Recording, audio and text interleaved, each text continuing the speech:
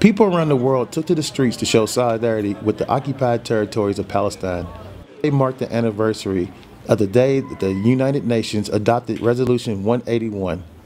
This act was to establish an Arab state of Palestine and a Zionist state of Israel that divided the historical land of Palestine and the international holy city of Jerusalem.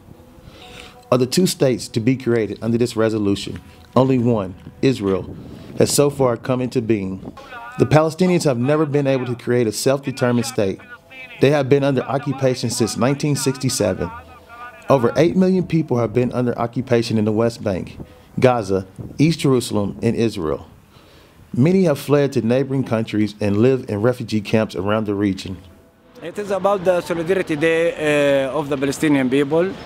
We transfer a message for the General Secretary of the UN, asking for protection for our people under the occupation, asking the international community to play the role according to their responsibility to punish Israel as a war crime state, as a fascist state, to stop the escalation against our people and to protect our Palestinian people under occupation.